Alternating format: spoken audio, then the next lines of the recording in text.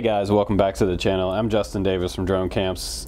Check out what I have here today to review for you guys. This is the Shuriken 180 Pro, and what is special about this quad is that not only are you going to get to see an awesome review about this quad, you're also going to get a chance to win this one. I'm giving this one away on my channel on February 14th. All you have to do is make a comment below to get entered into this drawing. There's another video on the channel as well. You can go back on that one and make a comment on that one. So I'll be drawing from both of these videos for the Shuriken 180 Pro. So let's go ahead, open up the box first. I'll show you what comes along with this new model from Holybro, and then we'll get right into the setup and we'll do a little flying together. So let's go ahead and get started. So I'll just show you the different sides of the box real quick. You have the specs on the back, and by the way, this is a 40 channel 5.8 video transmitter on here, and it is 5 different bands, I believe, switchable on here. Pretty awesome. Also 25 milliwatt and 600 milliwatt switchable. I wish they would have done 200, of course. Holybro, if you're listening, 200 is pretty much the standard for most people racing. 25 milliwatt is great close up, but 600 is too much when you have other guys around to fly. So first thing you see in the box is all the cool stuff you get from Shuriken, from Holybro. This is the sticker kit. You also have your parts listing here with all the numbers, your instructions for your E3 charger that comes with it, your quick start guide, which is super cool. It's actually a pretty decent quick start guide, all in manual with full color pictures in here, so that's pretty nice.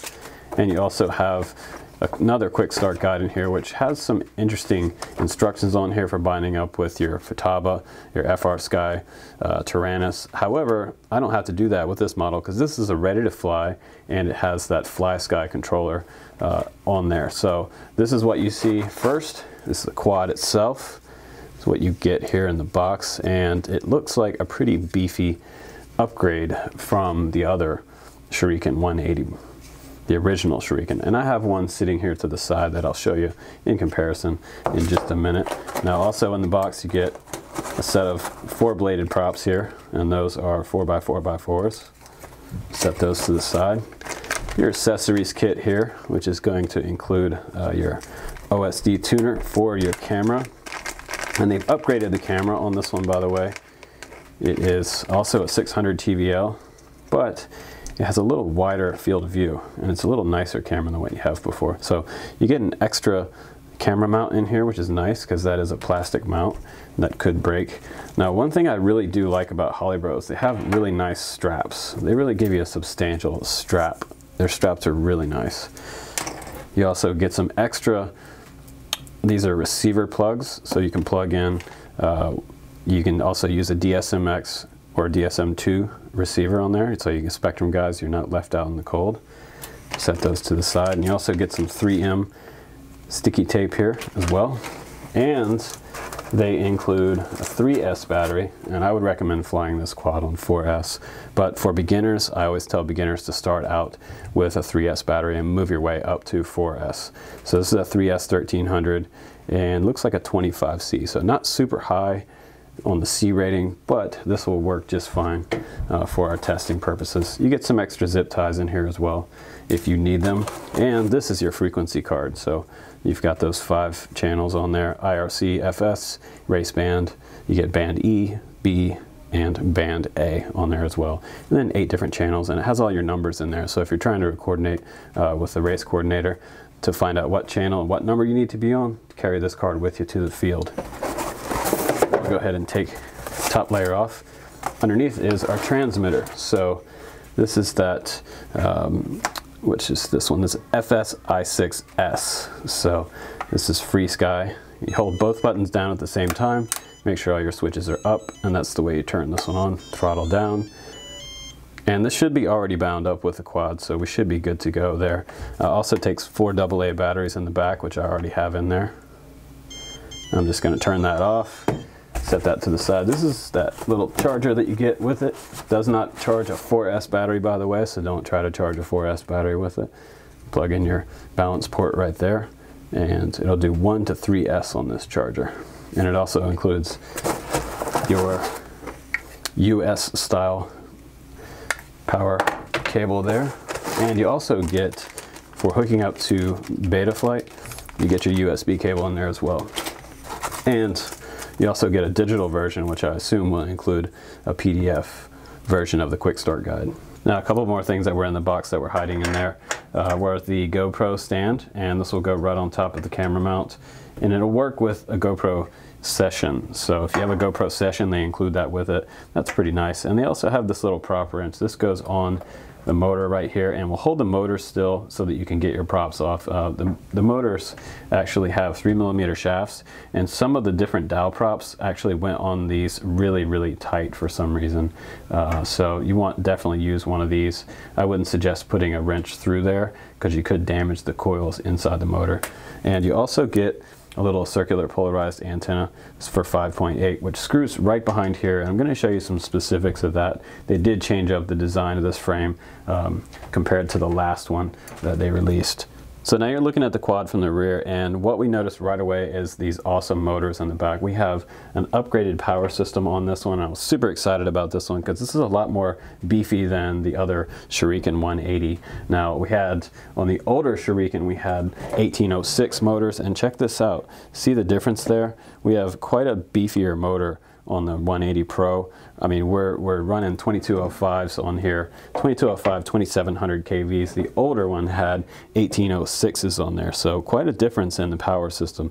Same size quad, but much upgraded power system. So very nice. We're gonna get a lot more punch out of this one. In my flight test as well, it rolled and snapped on a dime. It is super powerful for this quad size. So I have heard some other people talking about the fact that it is a little bit heavier and as heavy as some of the 200 size quads out there on the market. It's not going to fly like something that has a 5-inch prop on there because these are actually 4-inch props. I never expect a 180 to fly like a 5-inch quad, so it's not really going to happen. So 5-inch quads fly really nice, but 180s particularly fly like 180s. Now, one thing that I was complaining about before on this design, on the old one, was the fact that it was kind of hard to get to this VTX to screw in the antenna. So what I did was I took a little bit of heat shrink and I put around the end of the antenna here, and I did that on the new one for the 180 Pro as well, so I didn't have to get my fingers down in there so much to tighten this up. So same thing on this new one, but they redesigned the way this is. You see this big hole here? That is kind of a design problem there. So on the new one, what they did was they made it flush. The frame is actually right around the VTX receiver right there itself, the antenna receiver. So we can just screw it on there by hand. And once you get it a little bit tight, go ahead and take a wrench and just barely twist it so that it's nice and snug because it will come loose on you, and then you'll have a bad video signal. Now, this is the rear of the quad, and you're looking at the VTX changer right here. There's a little tiny button down inside there. You can't see it, but if you stick a driver in there and you press that button once and you let go, it'll change the channel, and the channel's on the right hand side here and the band is over here on this side. When I plugged this quad in, it was actually on the F channel, the IRC channel, so I can long press that button and change the band to something else. If I want to fly on race flight, on race band, I can do that, so that's not a problem. Like the older Shuriken 180, it does not have a button on this side. It does have a hole there for some reason, but it does not have a button inside there. Now, a little further up the frame right here, we have our VTX switcher, and that switches it from 25 milliwatt up to 600. And what I did was I moved these two little dongles up to the furthest point away from the back of the quad, and that makes it the 600 milliwatt. So you get a lot more range, your video range, out of that setup. 25 milliwatt, it's not going to be so great out in a big field, but if you're flying with other people, back that down to 25. So move those two little dongles back. Now, right here we have UART1 as well, and we have a bind button right here. Also, underneath the frame, we don't have any holes exposing them, but we also have the hookup right here for SPEKTRUM, and that would be UART3 there. And on the very rear, we also have a UART3 for S-Bus and PPM right next to that underneath the frame. And by the way, if you're wondering if it works with Fat Shark goggles, yes it does. It actually ships with the default frequency setup for Fat Shark on this quad, so that's pretty cool. You're on channel 5740, so that corresponds to channel 1 of the Fat Shark goggles. Now, aside from these awesome motors that are included with it, you also get 30 amp ESCs in here that are also replaceable. If you burn one out, I've seen other guys do maintenance on theirs, and it is possible to change out a new ESC, so that's pretty cool. And they're also set up in Betaflight and FLYSKY suite if you want to do some programming and update those inside the FLYSKY suite. So now you're looking at it from the front view, and I love the way this is a low profile design. Everything is encased inside here, so a lot of beginners like this quad because a lot of the components are not exposed on the frame. You don't have ESCs hanging out on the arms, and that's actually proven to be pretty durable for most beginners and experienced pilots that go in for a crash. Now, it's nice also that it has these little bumpers around the motor. That makes it difficult to get a motor wrench on here to hold the motor still while you're putting the props on, but don't over tighten these screws because you will strip these screws. They are actually aluminum. Now also, if I flip the quad over here, you can see these little bumper plates here on the bottom of the motors, and those are really, really nice because it protects the PDB down here. You also have another mounting plate over top of the center of the quad protecting the PDB here, and we have skid plate on the front and we have a skid plate on the rear. And what I noticed right away about this design versus the other one, the other Shuriken, the USB port back here on this one kind of sticks out a little bit, and it is susceptible to getting hit in crashes, and if that breaks off, you are probably done with that PDB unless you can solder it back on. But it's very hard to solder these back on. So this one actually has a bumper and a protector around it from the vertical position. So that's pretty nice that they redesigned that to protect that USB port back there. It also has a spot for a zip tie if you need to use it. Now you're looking at the older one here with the smaller camera, and this is not the greatest camera in the world. I wouldn't compare it to anything like a run cam. It's an okay camera. It'll get you by and you'll get out in the field and flying. A lot of people like this model, so that's another reason why I was super excited about this model, that they did update the camera. It's a little wider angle lens, so that means that you're going to get a wider field of view when you're flying this. And a lot of quads, you need a pretty good field of view so that you can see those ghost branches coming at you from the side, and you can avoid obstacles while you're flying. Now, this camera also has a nice bit of tilt on the side of it, very much like what we had before. And one thing about this camera versus the other one is the fact that this one has way more clearance here between the camera. You can see that clearance there. It's not quite as bad. We have a little part of the camera sticking out there, but it goes right by it, just above it there, and that is not a problem. It does not hit the camera. Now, on this new design, I had an issue with mine because I actually took it out to test fly it the first time, and it actually hit the side of the camera. The prop is so close that the camera didn't come tightened from the factory, and it actually moved on a horizontal axis like this, and the prop was hitting the camera and kind of damaged the side of the camera there.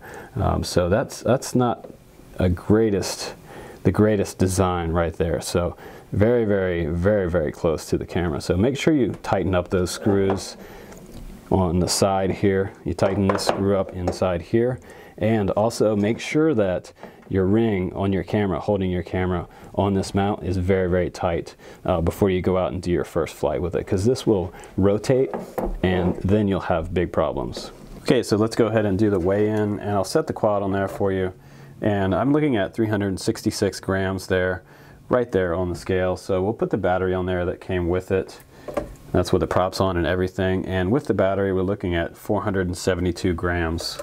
Total takeoff weight. So now I'll go ahead and take that original Shuriken 180 and put it on the scale, and we're looking at 302 grams there. Also, let's put the antenna and the battery on there as well. We're looking at a total takeoff weight of 419 grams. Not bad for the original one. Now I'm just going to do a quick overview inside Betaflight for you and show you what version's on here, and just kind of walk you through what they have set up as the factory defaults. It might help you out, and I'll make some suggestions if I need to inside the software. So now that we're inside Betaflight, we can check the orientation. You always want to do that before you go outside and do your first flight test. So left is left, right is right, forward is forward, and back is back. We know we're good there. If you need to recalibrate the accelerometer, if you take off and it's really wobbling and kind of flying erratically, you can go up here and calibrate the accelerometer. As long as the quad is on a flat and level surface, you use maybe a level or something to make sure your table is level. We'll go down to the ports section, and I'm set up in serial RX here. Everything looks good on UART3 for the connection to the RTF remote that it came with. Now we're looking at a few things here on the configuration. I don't see D-shot here. We don't have D-shot, but we have one shot 125, and that's cool. Motor stop is off, so that means that when you connect the battery and you flip your arm switch, that these props are going to spin up. So if you don't want them to arm, you can do motor stop like that. However, I'm going to leave it off because I like the fact that they do spool up, because what that's good for is that actually lets you know that the motors are armed. Now when you crash, you're going to have to flip off your motors, your kill switch, throttle kill, to make sure that it doesn't burn up your ESCs, because it might be on the ground and still spinning. So something for the intermediate pilots that a lot of them use is actually keeping motor stop off. That way they know that the props are armed. Otherwise, I've had other people actually accidentally hit their throttle because they didn't know it was armed or forgot that it was armed because the motors weren't spinning to let you know that they are in fact armed. So that's a pretty good tip for you guys. Now it's set up on iBus because we were running that FreeSky transmitter, and it has a serial-based receiver in there. So you go down to the very bottom here, got black box turned on. I can actually turn that off because I'm not going to use black box. Now save and reboot. Now we'll go to fail-safe, and they have it set up to drop, which is totally fine. I'm all good with that. I don't want to risk any kind of flyaway with a low throttle value. And let's check that low throttle value. It's set to 1070 here, the minimum throttle value, and 2000 maximum. Now we'll go down to PID tuning, and I have my super rates set up to 85, 80, and 80. I could change those all to be the same. Sometimes I like a little more yaw, higher rate on my yaw, but I'm going to leave everything the same here. The PIDs are okay from the factory, but I did notice quite a bit of wobble on these props, so it will need a little bit of PID tuning out in the field. Take up maybe a few hours to do that. Now everything is set up here with the transmitter receiver. Everything is good there. I have my modes set up, and this is the way they had it set up. They had air mode first on the very top switch, so I wasn't expecting that when I test flew it, and I didn't look inside Betaflight. I just took it outside and flew it.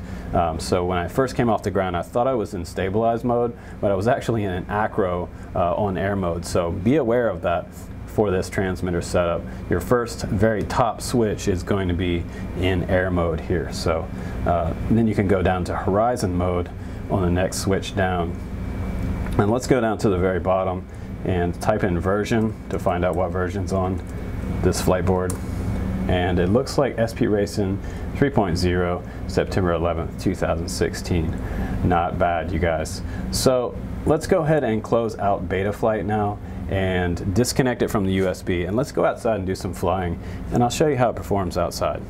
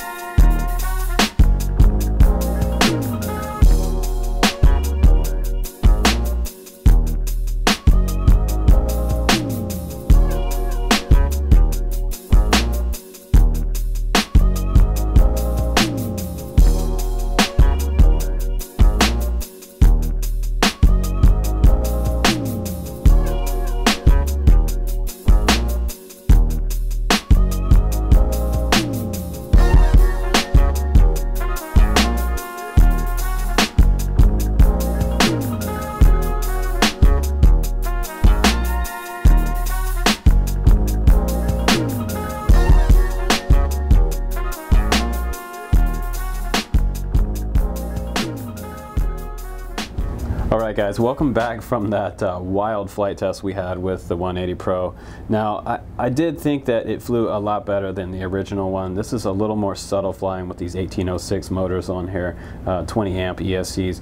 and the camera is not quite as good as the new one. So is this a good upgrade? Is this something to get if you're a new pilot? I would definitely say yes, because this review would not be complete without an honest opinion about this product. Holybro makes nice stuff.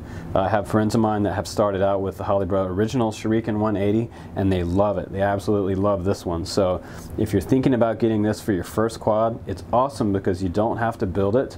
All you have to do is turn on the transmitter, go outside, and fly it. So you don't really have to go into beta flight and tweak a lot of stuff, which is really, really nice. And since it has beta flight on there, it's going to fly a little more locked in and it's going to feel a little more solid out in the field. Now what I would like for new people to do is experiment with different props. Get some different style props. Take these quad props off there. They do have a lot of punch, but really you can fly this one with a standard 2-blade prop on there and it'll save you a little more battery time. You'll actually get a longer flight time with it. You won't have as much punch, but you don't really need a lot of punch when you're first starting out. And also fly it on that 3S battery because it's going to be way less aggressive for you to learning how to fly FPV. So fly it on 3S at first, move up to 4S later. Also experiment with different props. These are a little less aggressive than the bullnose, and I really don't think that the quad props are totally necessary on here, because really what you're doing, folks, is you're just eating up your battery life and making your flight time that much shorter. So try out some other 4-inch props. The tri-props might actually fly a little better, and maybe it'll wobble a little bit less. Now in acro, it flew a lot better in acro mode, but a lot of you new guys, fly the simulator first, learn acro on the simulator, and then move up to trying it on your race quad outside. So now that we're nearing the end of this review, you guys, good luck on getting this quad. It is a great quad to start out with. It has everything you need to hear. It's ready to fly with the transmitter. I'm going to ship it to one of you guys, one of you loyal viewers on my channel. So thanks so much for watching, and please do make your comment below, because coming up February 14th is when I'm going to announce the winner of the Holybro Shuriken 180. Guys, I'm Justin Davis. Thanks for hanging out again. I'll see you on the next one.